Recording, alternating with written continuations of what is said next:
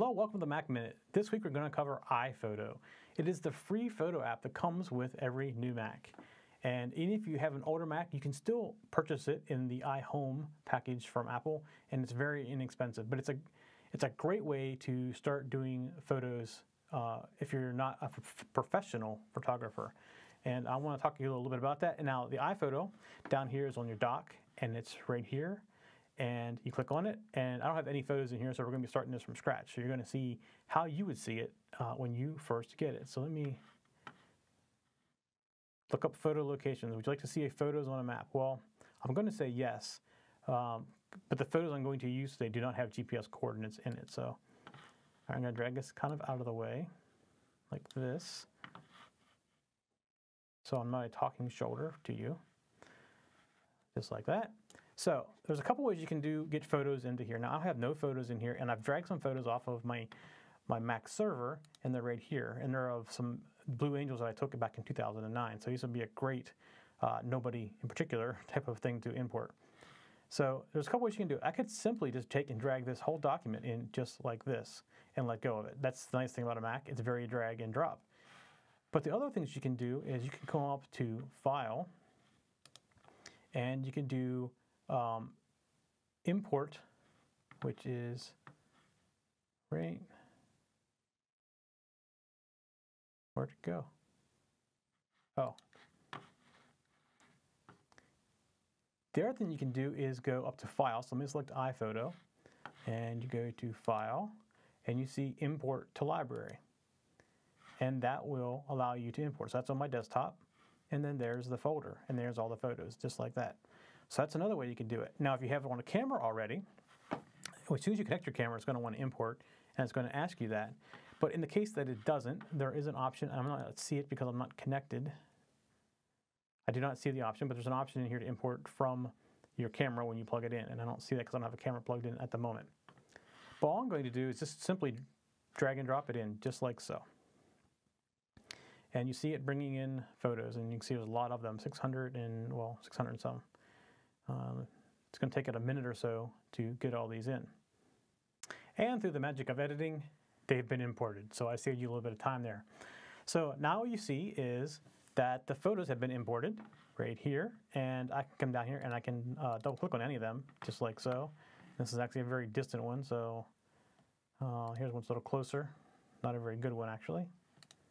There's some a little bit better. But you can see you can come in and edit them just like that. And now if you want to actually make changes to them, there's an option down here that says Edit. And when you do that, you can do all kinds of things. You can do Rotate. You can enhance them, which is an automatic enhancement. We will undo that. And then you can also undo that. Fix red eye if there's red eye in the picture. You can straighten it if it's not taken straight. You can crop it, and you can also retouch. So you have to tell it the size of the blemish and stuff like that you want to do as well. So you can also get info, which will tell you a little bit about like the camera it was used. This one was taken with my 5D Mark II, and tells you what lens I was using, etc. So that's all detail that's in here, like so.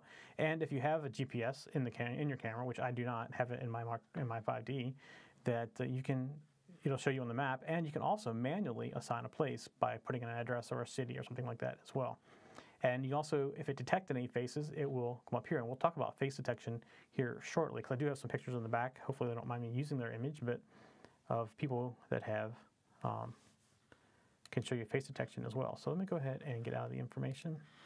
And let's go back to the main picture, or the main import. Now you see down here at the bottom, you can actually do how big you want these pictures to be, just like that. You can turn it into a slideshow. And after you go through and you edit all your pictures, if you want to create a calendar, for example, there's this little create button right here, and you can click on it, and you can say, I want to create a calendar, or I want to create a photo book. You can do all that stuff right from inside iTunes. They make it and they ship it to you, and their quality of their output is really good. They make really good stuff.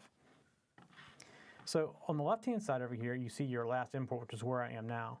But one thing you will notice is I don't have any libraries over here. So what I want to do is I want to highlight all of these. I'm going to use Command A. You can also do this by going to Edit and select all. Right now I've selected none, so select all, does the same thing. And then I want to add to down here at the bottom right.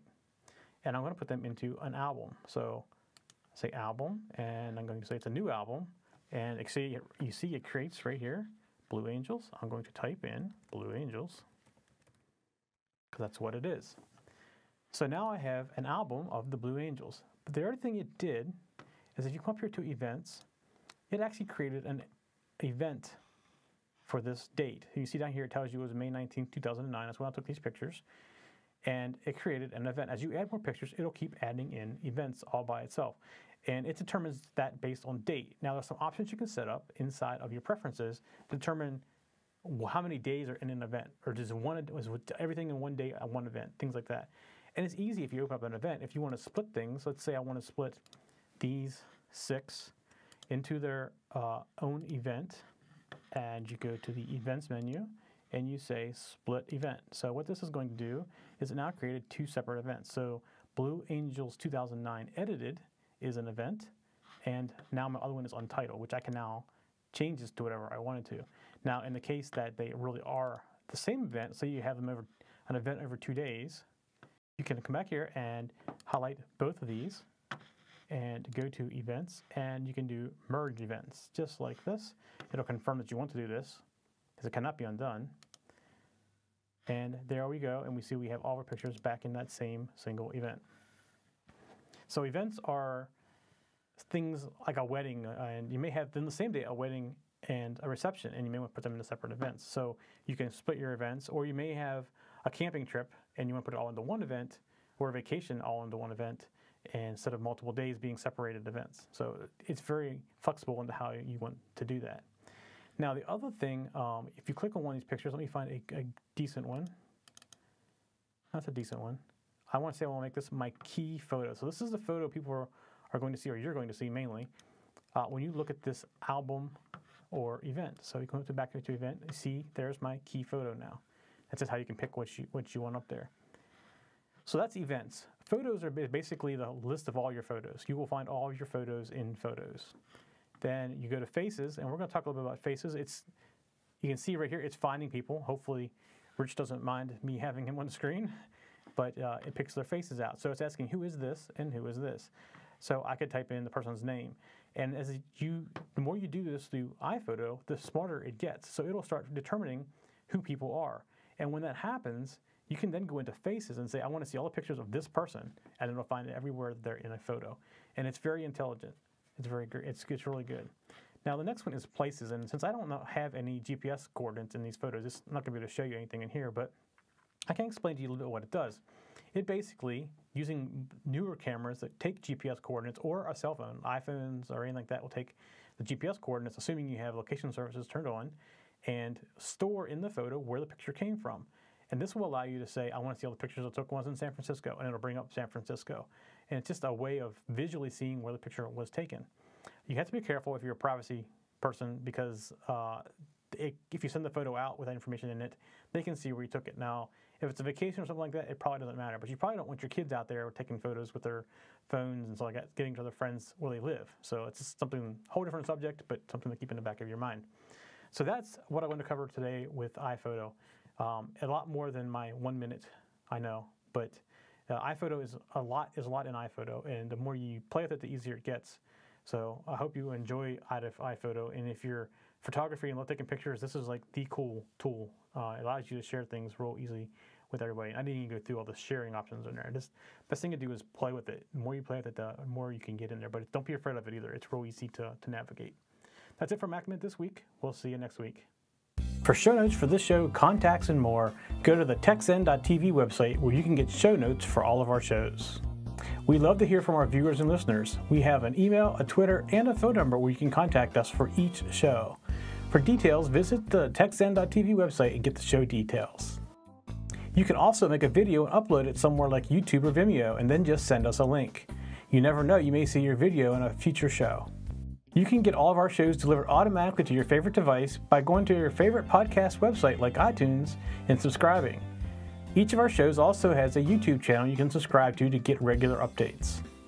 Our shows are also available on most internet radio networks like Stitcher and TuneIn Radio.